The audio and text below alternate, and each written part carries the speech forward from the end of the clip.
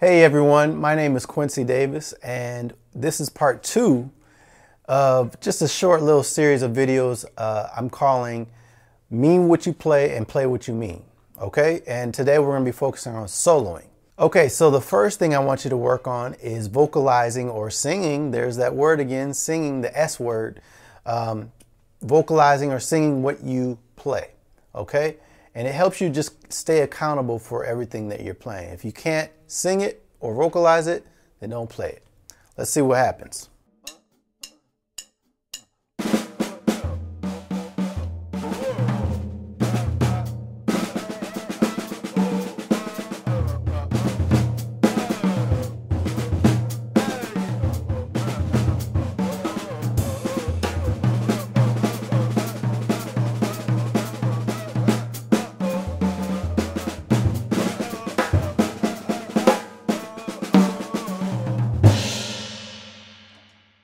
Okay, so next I want you to focus on creating phrases.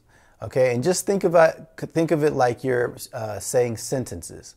And at the end of each sentence, you put a punctuation, right? Exclamation, period, question mark, any kind of punctuation.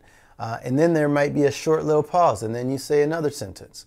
Same thing with soloing, okay? So we're gonna focus on creating phrases, and hopefully all together, it'll sound like something. Let's see.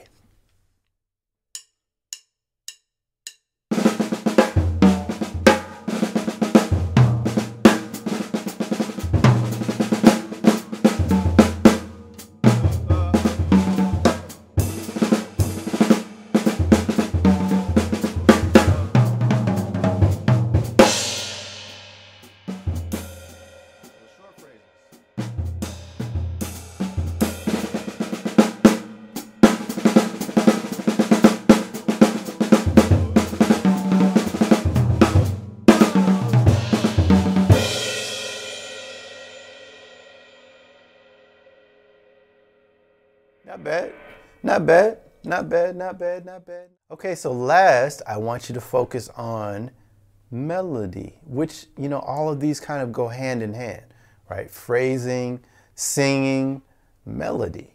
Let's see what that means. And usually it means kind of more simplified rhythms that you're really trying to make sure that the listener hears and feels.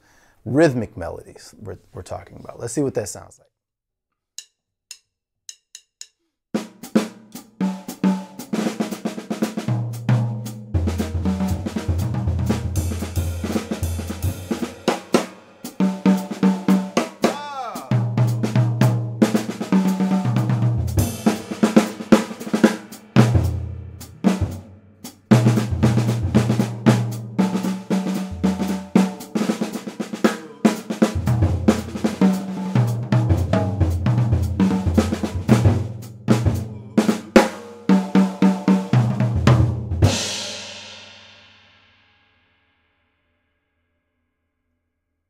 All right, well, that's the lesson, and hopefully that helps you, gives you some ideas of things to work on to make sure that when you're soloing, you mean what you play and play what you mean.